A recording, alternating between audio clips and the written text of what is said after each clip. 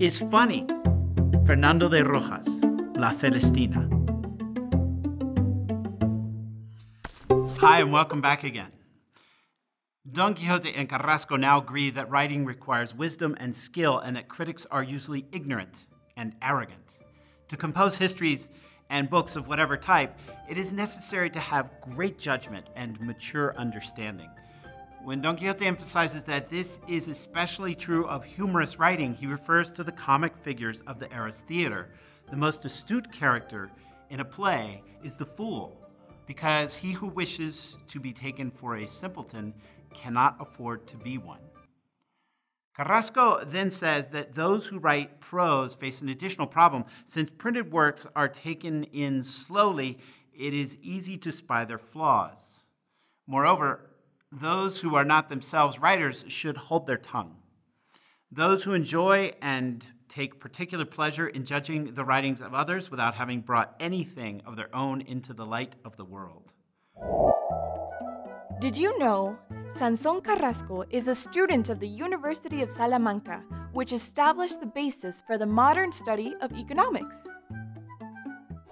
Carrasco argues that critics miss the forest for the trees, for they pay too much attention to the atoms of the bright sun of the work which they criticize. Even Homer made errors. But then Carrasco points out that what some think are errors might actually be beauty marks. It just might be that what seems wrong to them might be beauty marks which often increase the splendor of the face that has them. Wow. Cervantes lets Carrasco argue that his so-called mistakes have made his novel even more perfect.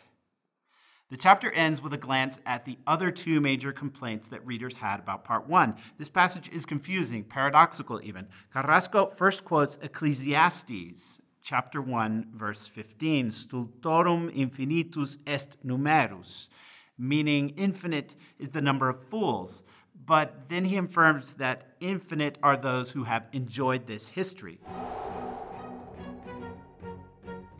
How does Sansón Carrasco describe literary critics? A, as people that don't notice details. B, as people that don't participate in bullfights. C, as people that don't know how to ride a horse. Correct answer, A, as people that don't notice details. Switching gears again, he gives voice to readers perplexed by Sancho's missing ass and the 100 escudos that Sancho found in the suitcase in the Sierra Morena. He forgets to tell who was the thief who stole Sancho's gray, and they also say that he forgot to include what Sancho did with those 100 escudos that he found in the valise in the Sierra Morena. At this point, Sancho gets nervous and excuses himself, complaining of an upset stomach.